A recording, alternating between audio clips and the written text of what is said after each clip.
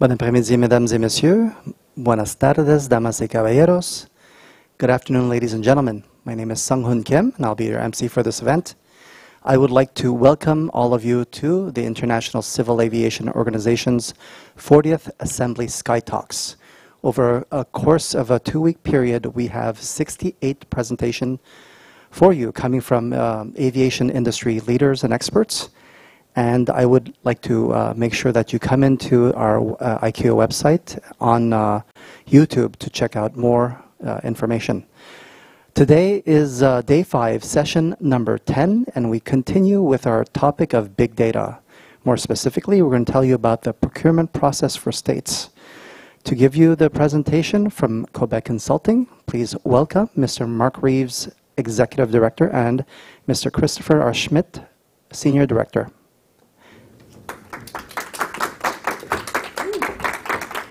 Thank you very much, Mr. Kim. First of all, it's wonderful to be here back in Montreal at the ICAO, and I want to send my congratulations out to all of the delegates at the 40th Triennial Assembly of the International Civil Aviation Organization. We're excited to be here and to be participating here with you all. By way of introduction of myself, I want to share with you, and for the purpose of context, my past 7 years, the last 7 years of my career with the FAA, I spent in the international aviation community. The last year and a half as an Air Navigation Commissioner here in Montreal, nominated by the United States. The 5.5 years prior to that, I was spent in Asia. I was based in Singapore. And I had a unique opportunity to see and get a sense of what was happening in the aviation community globally. And there was 2 recurring themes that stood out to me. First of all, traffic was trending upwards everywhere. Aviation is growing. It's an undeniable fact. The second recurring theme was that states wanted and needed to increase their capacity. So what that usually looked like was authorities from these different states would attend international meetings here in Montreal, innovation fairs, World Aviation Forums, and assorted other international fora. They'd see amazing tools designed to correct specific problems. And then they would get excited. The excitement would grow, sales pitches would fly, and investment decisions were put in motion. What I saw in far too many cases, and I think many people in the international aviation community see, is that states would end up purchasing a solution, and then they would start to work to find a problem for it to solve. States would spend millions of dollars on equipment systems that were either underutilized because they didn't fit the problem, or they were never implemented because the purchase agreement was incomplete. The question that those of us in the international community asked over and over was how to fix it. And the answer that kept coming back was, do a good business case. So we all could agree on what needed to be done, but the problem that was not so clear, the solution that was not so clear, was how do we do it? So I asked the experts at Cobec Consulting if they could break down simply how a state would go about building a business case. And then I asked them if they'd be willing to share that with the global aviation community. The good news is that they agreed. And with that, I'd like to introduce to you Christopher Schmidt, the Senior Director of Cobec Consulting. Cobec Consulting is a company that brings over a decade of experience building business cases and doing investment analysis in over 160 projects with a value of in excess of $10 billion. So they're very well positioned to speak to this, and they've agreed to give us some tools that we can share with the international community that hopefully will improve your opportunities for success with procurements. So with that, Mr. Schmidt.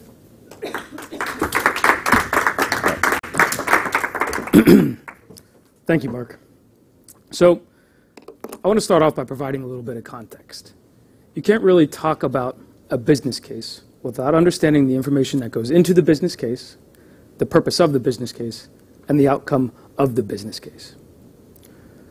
So keeping that in mind, the purpose of this presentation is to provide a simple overview of the procurement process that we would generally undertake. It is a standardized and repeatable procurement process that has been proven across the industry. But what we've attempted to do is simplify it into 4 major questions that you should ask yourself throughout the life cycle of your procurement process. The first question is, what is the problem? The second question, what is the solution? The third question, how do I acquire this solution? And fourth, how do I implement and manage the solution as it's being deployed? So let's talk about this first problem. Let's unpack it. What is the problem? What's the problem? All right, so hopefully you've been engaging your stakeholders throughout, your NAS, right? Who are your stakeholders? You've got your air traffic controllers, you've got your technical operators, you've got your systems engineers, you've got your budgeting authority, you've got your decision authority. These are the people who are invested in the continued operations and sustainment and evolution of the technology in your airspace. You want to engage these people to discuss the risk, issues, and opportunities that are prevalent in your NAS, in your airspace, your national airspace. Now, what is a risk, what is an issue, and what is an opportunity? A risk is something on the horizon, something you see in the distance that is a concern, a problem, right? I may have a radio tower that is the only radio tower in a specific sector that is communicating with airplanes, right? So natural disaster strikes, a hurricane comes running through, or a landslide happens, knocks the radio tower out. All of a sudden, I've lost the ability to communicate with airplanes. I now have to reroute air traffic around this sector in order to keep planes in the air, keep traffic moving, right? This is a risk. It is a problem that is not inherent today that needs to be addressed to prevent a problem from happening in the future. So what is an issue? An issue is a problem today. It is a risk, in many cases, that has been unmanaged and is now a major concern to your stakeholders. So an issue might be, I have 500 square kilometers of airspace that has no surveillance. It's a mountainous region. It's very hard to get to. I cannot see targets in this entire region. This is an issue. An opportunity is more like a nice to have, a want. We have the opportunity to increase the sector capacity by implementing this solution. I like to make a joke here. An opportunity is like a need versus a want. My family needs a car. My daughter wants a pony. I don't need the pony, but I need the car. So what am I going to invest in? All right, so that's a silly joke. So with your stakeholders, you're going to discuss the risk, the issues, and the opportunities, and you're going to understand, articulate, and document these needs into a strategic plan. Now this is incredibly important because what this does is in a transparent fashion, you're able to articulate the national priorities of your state. You can balance the wants and needs amongst all of your stakeholders and address them and agree to them together. Sometimes your air traffic controllers want a solution that your operators don't want or need. This provides a forum for you to discuss it, agree to it, and prioritize your problems and your needs. So that is how you understand the problem. The next step would be, what is the solution? What is the solution to this problem that we've just identified? Your first step here is to define the preliminary requirements. So what does that look like? Well, let's stick with the opportunity. Let's stick with the issue. We have 500 square kilometers of unsurveilled airspace, right? So I need a surveillance system that provides coverage for 500 square feet. It must be able to operate. It must be installed in a mountainous region and work in a mountainous region. It must be able to track targets between a minimum altitude and a maximum altitude. It must be interoperable with the other equipment that I've deployed to my airspace. Now, these are just 4 general high-level preliminary requirements. A surveillance system is going to be incredibly complex, so I would encourage you to go to maybe 100 preliminary requirements. But the point here is to understand the solution that you're trying to implement.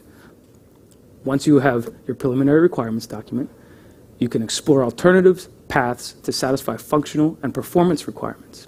And you do this by engaging the market, engaging the industry. Release market surveys, go to conferences, talk to vendors, see what technology is out there in the world today. Maybe you talk to your fellow countries. Hey, country B, you seem to have a very similar region of airspace that is also mountainous. What is your surveillance solution? What did you deploy here? What is your lessons learned? Did you have problems with it?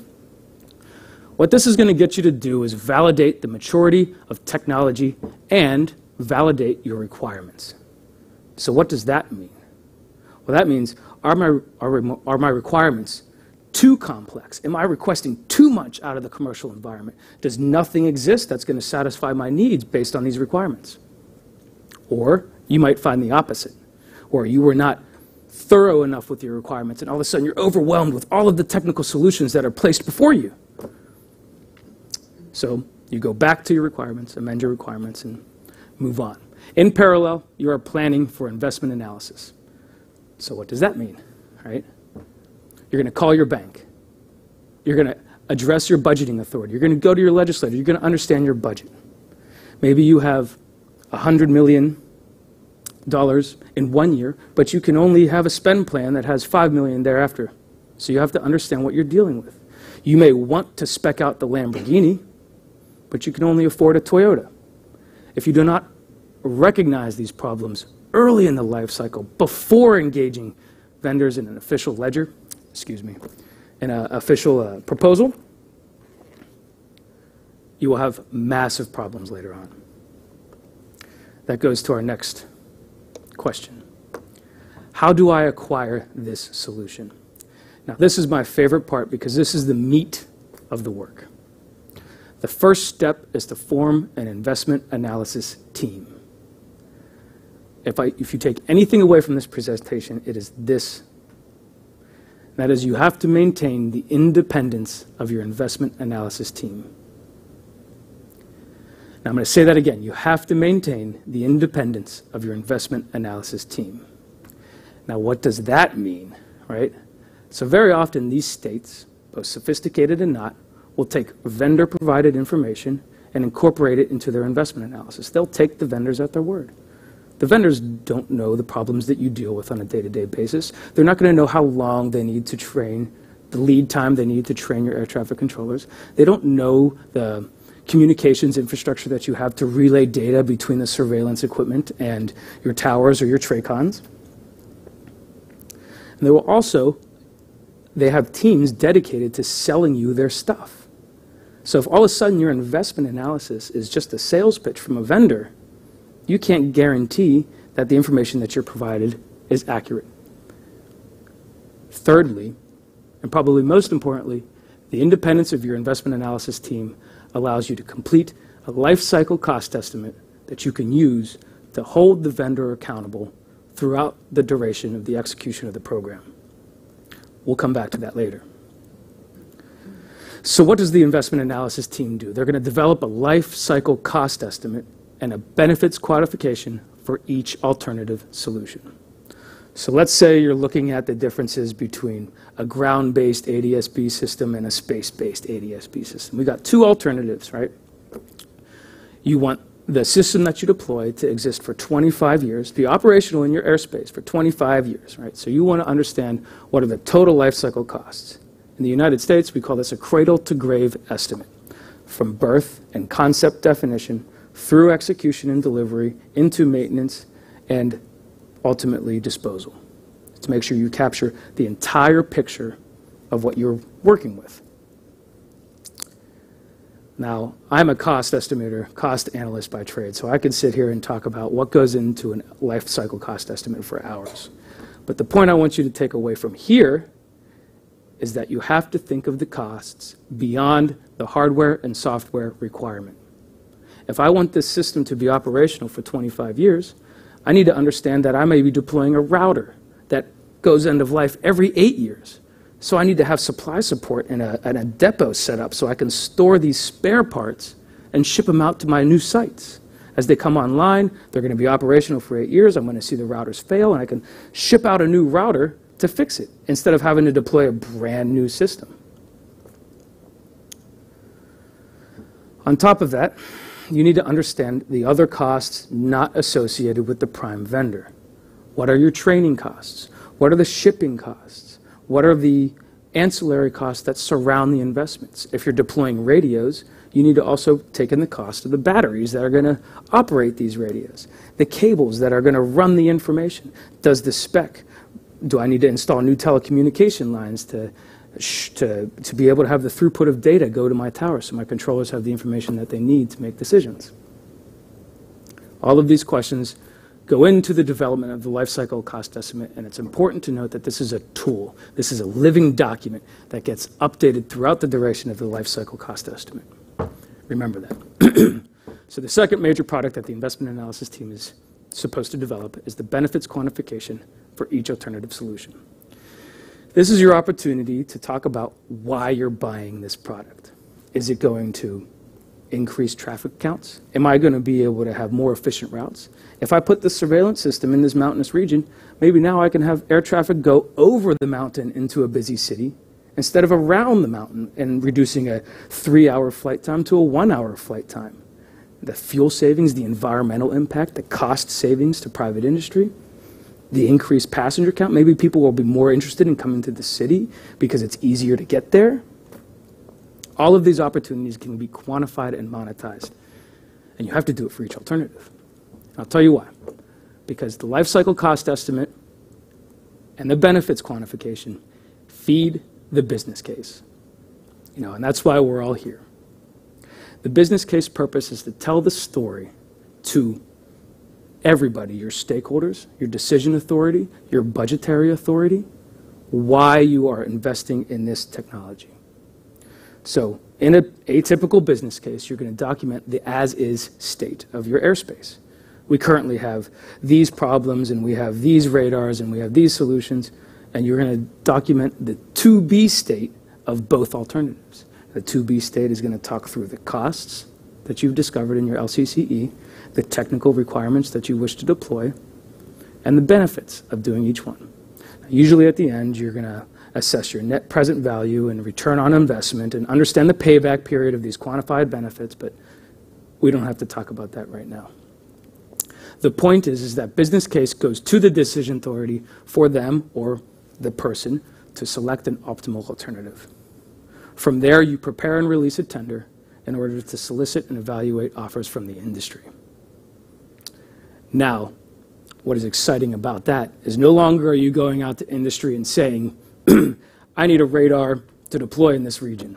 You're going to say, I need a ground-based ADS-B system installed at these 8 locations with a telecommunication infrastructure that looks like this and a software maintenance package that looks like that, so I know how often I'm going to need updates, and a logistics profile that looks like this that I can sustain for 25 years. Oh, and by the way, I need it deployed in the next 5 years. Now you have a definitized requirement, a robust tender that you can push out to industry. And you know what? Vendors love this because it makes the whole process easier for everybody. They now know what to bid. They now know the level of detail that they need to be providing support. And now you know what you're getting into with them, and you can have educated, informed, data-invested decisions and discussions with the vendor. So once you receive all the proposals back, you're going to evaluate each of them for the cost, schedule, and technical reasonableness to make sure you're getting what you want in a timely manner, and it's going to stay within budget. And then you're going to enter into formal negotiations with the selected vendor. Now, I could talk about negotiations for an hour or two, but the point here, again, is because you've done all this upfront work, analyzing requirement, knowing your cost, you can have educated discussions with the vendor.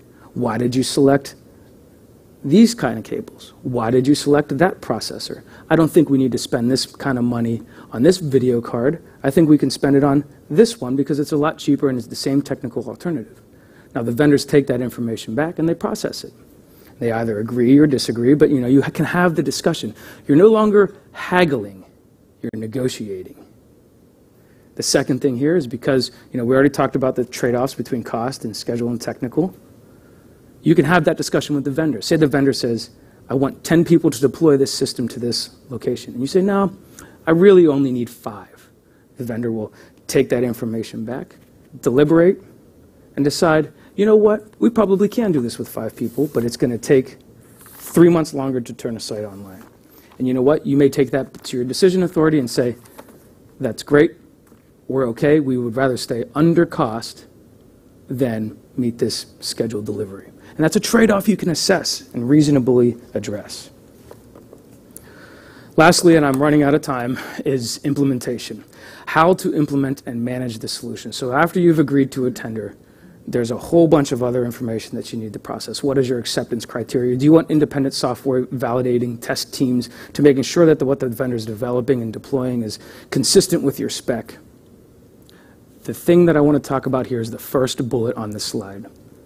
Develop and agree to a formal financial and program management plan to hold the vendor accountable to track the cost, schedule, and technical performance.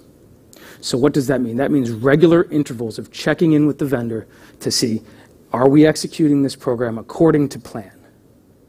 And if you're not, what is corrective action that can that can take place in order to modify the deployment?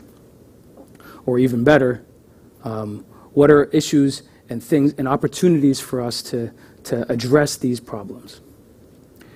Now, in my opinion, the biggest important factor of this financial check-in, this program management plan, is to have an early warning system for when the program goes off track. You want to know way ahead of time if the cost of this program is going to blow up 100, 200, 300%. Let's say you find early on that the cost of your equipment is not what you expected. Let's say you missed the requirement. Let's say the vendor missed the requirement, and all of a sudden there's a massive cost overrun. And if you can catch that early enough in the program, you can update that living document that you created, the LCC, the life cycle cost estimate, to reflect an updated estimate at complete. You know, hey, we originally set down this path that it was only going to be $100 million. Now we're projecting the cost of $300 million. You go to your decision authority because your cost estimate, your independent investment analysis team has maintained their independence and can report this information objectively to your decision authority. The decision authority can process that and say, you know what, no, the risk is too high. We need to continue with execution. I will reallocate funds, here's more money. Or the decision authority will say, no, I'd like to cancel the program and go back to the initial beginning phases of this acquisition, reassess alternatives, re-engage industry, and start over again. So, with that being said, that is the end of my presentation. But one thing I'd like to end with is that in support of the No Country Left Behind initiative, we're going to release this this presentation through the GAMP portal, along with industry-adopted best practices for business case development, life cycle cost estimating development, and our procurement process templates. Thank you for your time. I'd like to invite Mark back up on stage and open the floor for any questions people may have. Thank you, Chris.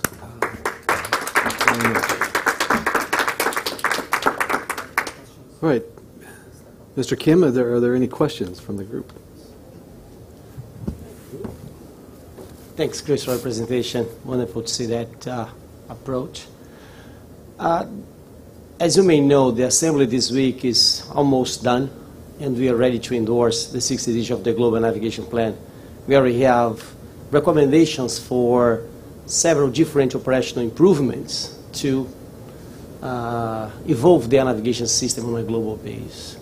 Could you elaborate a little bit on how important for an air navigation service provider or a state or an international organization, how important is for them to perform a cost-benefit analysis or a business case before deciding on an operational improvement to be deployed or a technology to be installed? Well, thank you. Thank you for your question, Saul. As a cost estimator, I'm going to tell you it's the most important thing a state can do. It is the only tool, a cost-benefit analysis, that is going to analyze a requirement with complete fidelity. Right? Ultimately, we want to know what is the price of the system, what is the price impacts. That's what we have. Taxpayers that we need to report to. We have generated income. We're being trusted with this funding, and we're putting it onto a program. We want to guarantee that this money is going to bring back an investment into our state. I mean, that's why we're investing in aviation, right? I don't think there's any other tool that's going to exist that's going to tell you the big picture, the entire thoroughness of what you're signing up for. I mean, only you can address your environment. Only you know your culture, your geography. Only you know the problems that are going to exist when you start deploying this program. The vendors aren't going to be able to tell you. Only you know what systems you have deployed today. So in order to assess interoperability, if you want one system to talk to another system, only you can assess that. And the life cycle cost estimate, the benefits case, are two tools, I guess, since we're going to talk about the benefits quantification and the business case, that are going to document all of that in a transparent fashion.